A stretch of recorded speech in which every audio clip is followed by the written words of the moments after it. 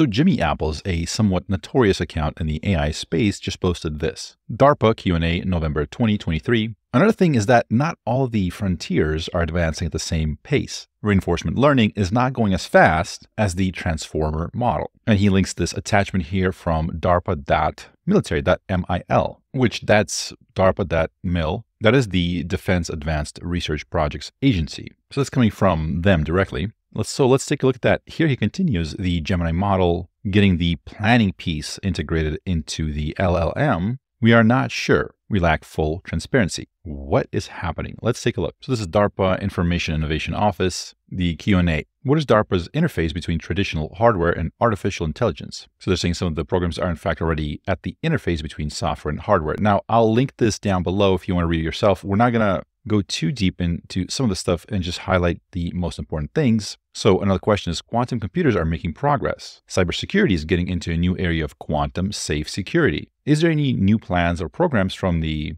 I2O, the Information Innovation Office, on cryptographic engineering modernization of cryptography for quantum safe security? They're saying they're not doing anything on quantum safe security. We do have the QuantNet program, which is using quantum on making networking more secure. DSO has a number of efforts on quantum. DSO looks like is another part of DARPA, as far as I can tell, the Defense Sciences Office. So there's some pushback in terms of, they're talking about NIST, which is the National Institute of Standards and Technology, the Department of Defense, the NSA, and who to talk to about that. There's a question about the President's Executive Order on Safe, Secure, and Trustworthy AI. Looks like there are restrictions on what it takes to work on a frontier model in the new document. The concern is people can use various frontier models to generate bioweapons, but they're still working on figuring out how that's going to affect them. They're asking, how does DARPA maintain relevance when it's such a fast-paced progress in AI? And so here they're answering one area is by program structure, the AI Cyber Challenge. And so this is where we're getting a little bit more into the interesting bits. We've covered this briefly a number of months ago, I believe. It's a competition where we partner with large language models,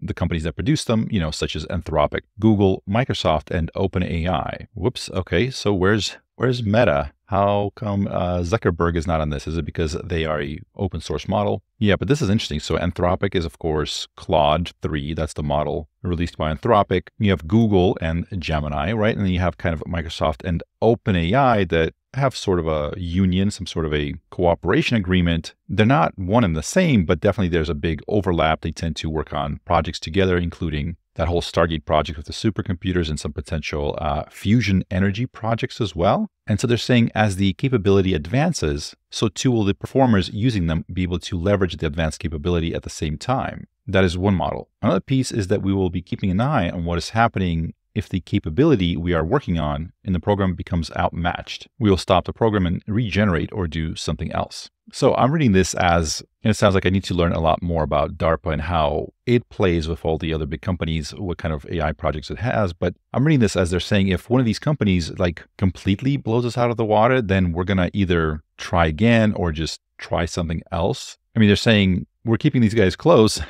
We're keeping an eye on them. These are the people we're interested in. They're close by. So we know what they're doing. And here's where we get to the other part. So another thing is that not all frontiers are advancing at the same pace. Reinforcement learning is not going as fast as the transformer model. So we've talked about this, for example, with Andrej Karpathy that tried to build autonomous agents way back in the days before OpenAI, before he worked at Tesla, by using reinforcement learning. He basically says that's kind of a dead end, or at least for some things. It's like, I think the example he gave, if you're trying to get a computer to go and book a flight for you online, you can't really use reinforcement learning for that, right? Because that would require it to randomly click on all the buttons and see which ones work. You need something that has a little bit more reasoning skills or whatever you want to call that. And so it seems like they're saying that the transformer model, kind of the thing that's behind these neural nets, that's behind GPT-4, it sounds like that's behind Sora, pretty much everything here, Gemini, all the open source models, both LLMs and other models, that's kind of the transformer model. So it sounds like, if I'm reading this correctly, they're saying, well, that model, that frontier is advancing much more rapidly than reinforcement learning. They're also saying the pace of the frontier models is slowing down a little bit, which that's interesting because, we're kind of expecting these amazing things, but they're saying, well, the progress is slowing down a bit. A lot of the results that we are seeing right now include understanding what they are doing and what they are not doing. They're saying they haven't released GPT-5, so they're referring to OpenAI here. And they're saying they haven't even started training GPT-5 due to the slowdown in the release of the H100s due to the production problems at the Taiwan Semiconductor Manufacturing Company, the TSMC. So this is the biggest company producing the chips. So Taiwan is the biggest producer of chips. TSMC is the biggest company in Taiwan producing the chips. So this is like the linchpin behind a lot of this AI hardware for NVIDIA, for a lot of other people. If this thing just poof and disappears, it's not like we would go back to the dark ages, but boy, would a lot of our tech take a big, big hit, because we need computers, or rather chips, for everything. We need them in our cars, in our phones, in our dishwashers, in the drones, and like everything. So they're saying, so we have a little bit of breathing space. So that's interesting. So they're almost saying, because of these alleged slowdowns at OpenAI, they have some time to catch up. The Gemini model getting the planning piece integrated in the LLM. We are not sure. We lack full transparency. So there's a lot of speculation on what that whole Q-star leak out of OpenAI was, and we still don't know exactly what it is. We kind of know that, yes, the leak was real. It was a real project, a real research project. It was leaked. Sam Altman and others have confirmed it, but no one's talking about it. And so we don't know what it is. A lot of smart AI researchers that kind of know what they're talking about have suggested that this is a combination of two big ideas. One is the LLMs, right? The transformer models, the GPT-4s. And the other piece is kind of the reinforcement learning piece. So this is what a lot of the DeepMind technologies do, the superhuman chess playing AI, the superhuman AI that beats everybody at Go. There seems to be a lot of speculation that maybe sort of the next frontier, the next big breakthroughs that come in AI will come from a combination of those two things. The power of LLMs that are really good at like reasoning, but they can't really like think through a lot of different steps and then kind of review their plans. They kind of have that weakness, whereas the chess playing AI, the Go playing AI can think through a million different combinations, kind of figure out what has the best sort of possible reward, right? Figure out kind of like what the best steps are, and then trace its thoughts back and kind of plan. So this is what, and again, this is total speculation, but the planning piece that they're referring to here in the Gemini getting integrated in the LLM, to me, I mean, based on everything we've seen, that's what that sounds like. I'd be pretty surprised if it wasn't, because the Gemini model is, of course, Google DeepMind. Google DeepMind, they're the people behind all the Alpha, right? AlphaFold, AlphaGo, and then they have many others like AlphaCoder. Like a lot of that is stemming from what can be referred to as the planning piece, right? So combining that with the LLM. I mean, in November of 2023, when the whole Q-star leaked, we went deep into this, the LLM plus kind of the Gemini AlphaGo technology. So this sounds like it, but they're saying, well, we don't know. We lack full transparency if they did it or not. And then they're saying, but there are large research problems that still need to be solved. Hearing people say we're just a little bit away from full artificial general intelligence, AGI, is a bit more optimistic than reality. Yikes. So that's interesting. He's saying there's still things like the halting problem. So halting problem seems like it's a computer science conundrum that goes back to Alan Turing in 1936. It refers to the impossibility of creating a universal algorithm that can determine whether any given program, when run with a specific input, will eventually stop, as in halt, or continue running indefinitely, loop. And the halting problem has important implications in computer science, as it helps us understand the limitations of algorithms and highlights the existence of problems that cannot be completely automated. This emphasizing the need for heuristics and approximations in complex problem-solving scenarios. And then they continue listing some of the other problems that we have. We still have exponential things. We still need resources, right? I'm assuming hardware and other things. I think there are still going to be super hard problems that are not going to be fixed by scaling. And the follow-up question is, my question is, when you might not have AGI. So let's say we don't have AGI. It's not human-level general intelligence, but you might have a system that helps humans and everyone in this room to advance so quickly that before AGI comes, this apex, where not an apex, there's some commas missing here that makes this a little bit difficult to read. So he's saying this asymptotic growth where we are dealing with that constantly. So asymptotic growth is like, it's a function where like if you're approaching some limit, it goes to infinity. And so I'm having a little bit of a hard time parsing this question. I think this guy wanted to sound smart and it lost some clarity. My understanding, he's saying, okay, so we don't have AGI. Isn't this still going to mean that we have this breakneck speed of progress? Isn't this still going to create this fast change that still is very difficult to predict? And the follow-up answer, so from DARPA, he's saying, we try very hard not to get in the way of what industry is going to do. We're trying to work to solve problems that industry isn't going to do tomorrow. So, using their kind of government resources, they're going after important, hard problems that the tech industry maybe is unwilling to solve. Maybe it's not, doesn't have enough profit in it, or just is too complex. So they're working kind of outside of the things that places like Google and OpenAI and Microsoft, so outside of what they're shooting for, they're kind of working on problems that are important that are outside of that. So he's saying we aren't planning to work on multimodal large language models because they, meaning, the industry, the profit-seeking entities, they are going to do that sometime. We're not trying to work on incorporating new information into an LLM because they are going to do that as soon as they can. We are trying to work on things they won't work on right away. So like one example that I think is interesting that I've heard kind of in this scenario is, a lot of these AI models need data. And right now there's a big debate on where they're getting this data, right? Are they just kind of taking everybody's data without permission, right? Is that okay? Is that not okay? And actually the founder of Stability AI kind of suggested that each nation has their own sort of data library that all of the AIs in that country or that culture, they can just go and train on that. It has all the cultural works, all the data that you would need to train a model, that anyone, if you wanted to create a model for that culture, like let's say you're building something in the US would provide this database of all books and images and whatnot that you would need to train up that model, a high quality data set, right? Obviously, Microsoft or Google, they're probably not going to do that. But having the government fund something like that might be beneficial to progress as a whole. Now, DARPA is probably not doing something like that. They're probably doing something a little bit more like weird and crazy and futuristic, but I think that's an example. So they continue, we haven't done this yet because we might do multi-level security because we think that is something the Department of Defense might care more about than industry would, right? Right, because it sounds like OpenAI did have some research into,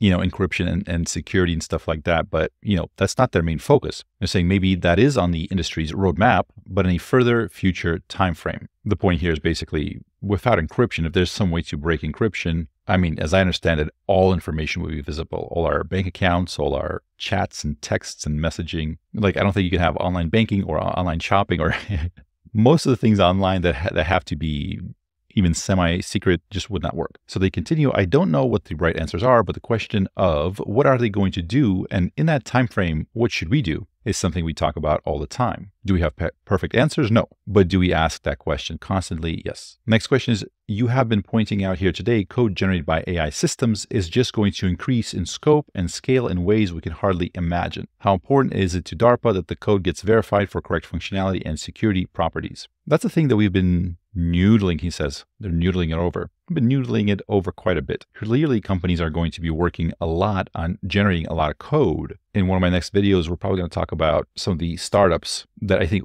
it was Y Combinator that has announced like 100 or so AI startups that are coming out of stealth. And a lot of them are working on code, on coding and programming, both generating code as well as testing and tons more stuff like that. So he continues, we are not so sure they are going to generate code that is high quality or care about generating code that is of high quality. Clearly, generating proofs about code and generating specifications, codes, and proofs are all languages. Those are all in the wheelhouse of LLMs. So large language models certainly seem like they would be able to do it. Tying them together could be hard. Definitely noodling over to trying to generate specification, code, and proofs that are checked. Then they give some people to talk to for more information. There are tons of code on the web. A lot of it is not good code. I believe a study from 5 years ago from Stack Overflow found that there's usually a good security answer to a question, but it's usually number 10. That means there are 9 bad answers before the good answer. By the way, I think a lot of this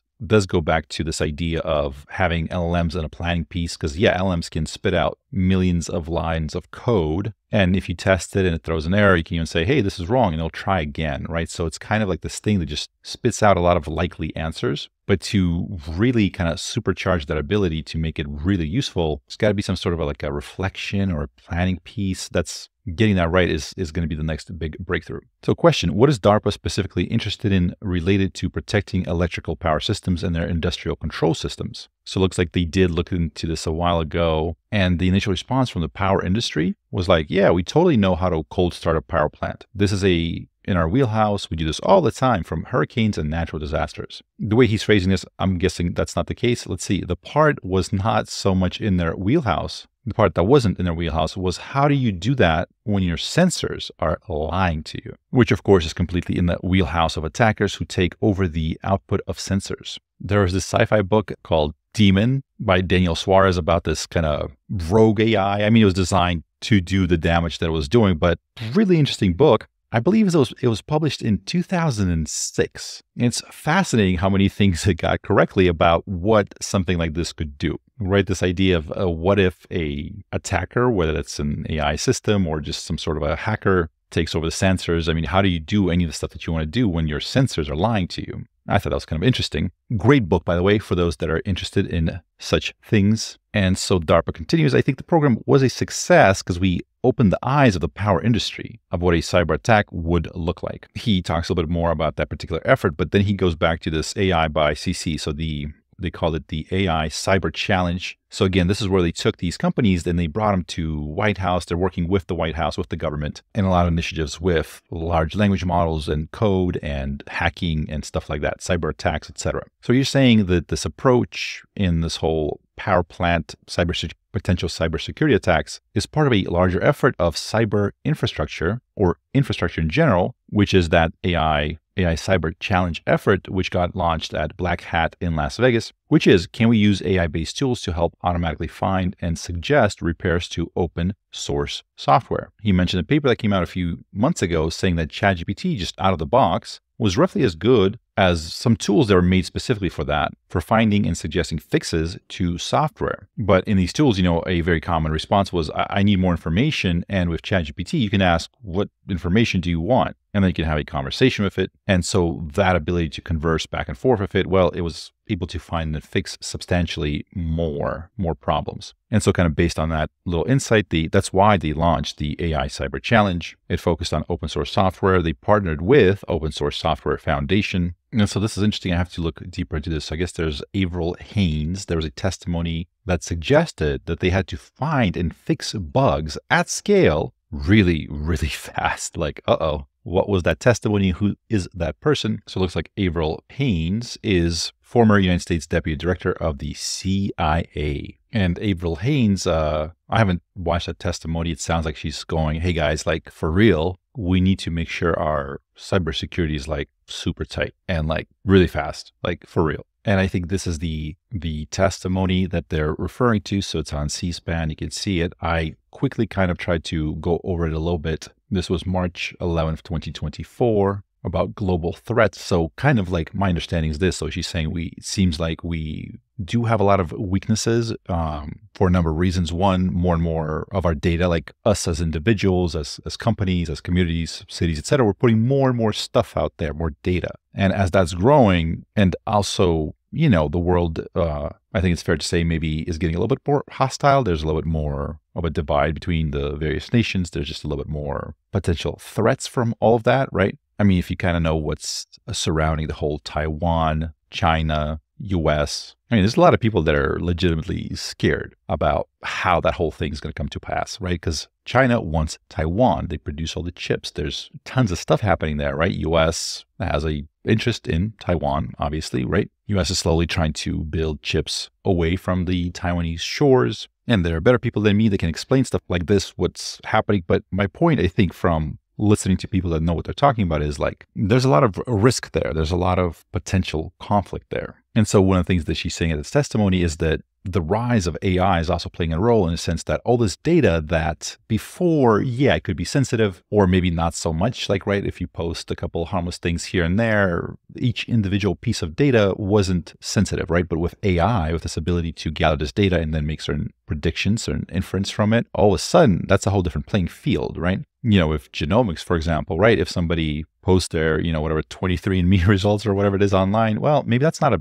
big deal, but all that data in the aggregate, if you're able to run it through AI, potentially could reveal certain patterns that could be exploited. I mean, that could lead to some pretty scary stuff. So a lot of this stuff is seemingly coming from, that testimony and the idea that we have to fix bugs at scale, like everywhere in our software and our code, and do so really, really fast. Next question is, how seriously does DARPA consider the possibility of software being developed by AI? So this is a very interesting question, and this is in a lot of people's minds. In fact, a lot of videos recently have been covering, will software developers have a job in a couple of years or 5 years, 10 years, whatever? Is that even a good thing to go into? And Sam Altman, during his interview with Lex Friedman, kind of said that, yeah, he believes that it's going to write really good software. Jensen Huang of NVIDIA is saying that, yeah, I mean, he had kind of a strong stance on it. Like, yeah, you're not going to need to learn how to code. And here the answer is that yes, DARPA has a position on this topic. He's saying, my opinion is that will be a tool that will help people write software faster, which is true. This is certainly what we're seeing. A lot of people are saying that it's really helping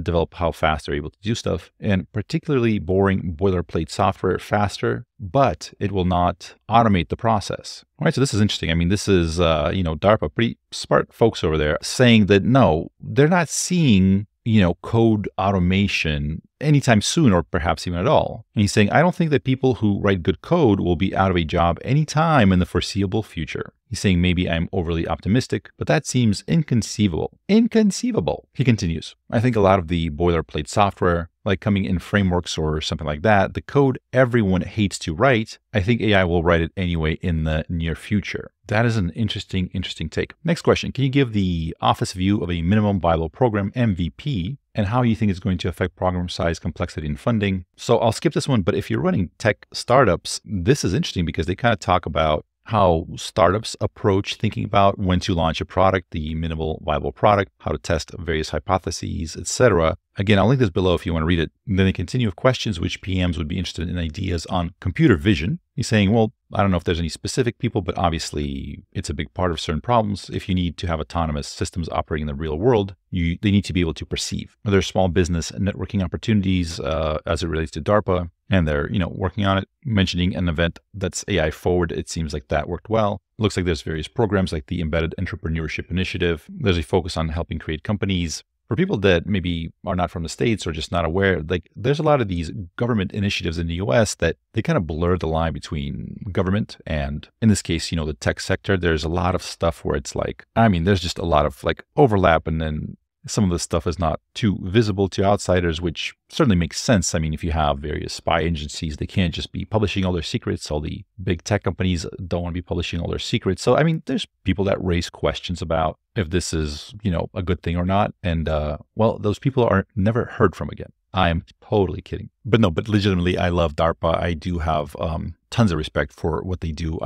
They've developed some really cool things that we all use and enjoy that might have not come about if they weren't there, or at least maybe would have been kind of corrupted and not as good as it was. They're behind the internet, right? So DARPA's ARPANET project in the 1960s laid the foundation for the modern internet. They're behind GPS, the global positioning system. So kind of that network of satellites that allows us to know where we are in the world.